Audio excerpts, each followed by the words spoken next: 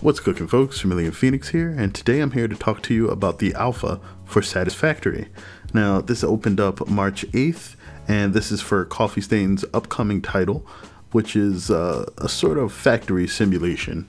Now, it's similar to Factorio in concept, being that you land in a place that is essentially an alien world, inhabited with things that you are unaware of, and through discovery and exploration, you gather resources and begin to build a network of automated machines to gather resources and essentially build an infrastructure of sorts to accomplish more and more things. Those objectives are kind of hidden in the game, and you'll uncover them as you do more and more for Project Assembly, which is the reason that you were kind of dropped onto the planet.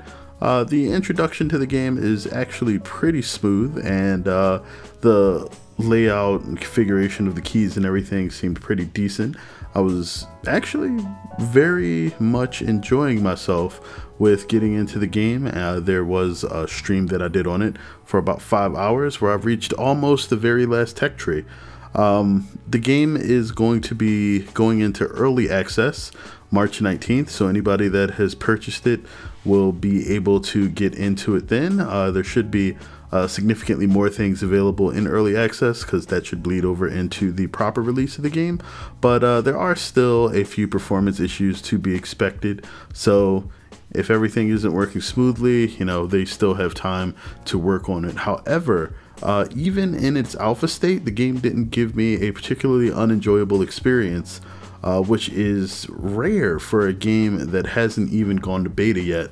And I think that's just indicative of Coffee Stain's continuing ability to develop games where they put the experience first before necessarily trying to tack on a bunch of flashy things and things that really just would enhance an experience but don't necessarily make it better or make it worse if they're not there.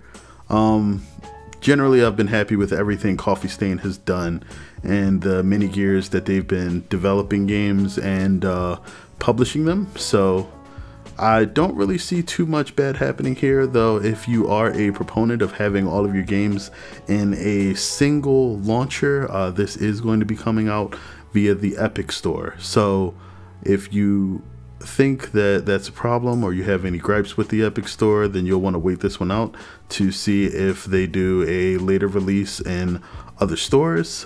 Whether or not the Epic Store works for Epic is still kind of up in the air, and they are doing everything that they can to sort of secure themselves a foothold in that really cutthroat game redistribution market. So, or not really redistribution, but distribution in the first place.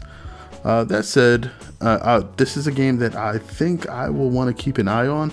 I'm not sure if I want to stream it long term, but I may actually hop in now because I am more interested in this game after the alpha than I was beforehand. And if you guys are a fan of simulation style games, or Factorio specifically, or any combination of things that make those games seem appealing to you, absolutely check it out. Look at the information that is going to be in this video description and have a look.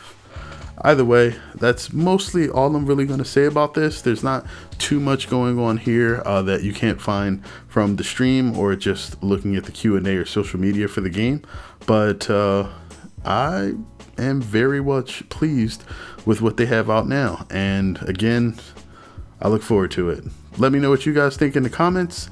If you enjoy these type of games, if you have played the alpha itself, and what your experience was, if it was any different than mine.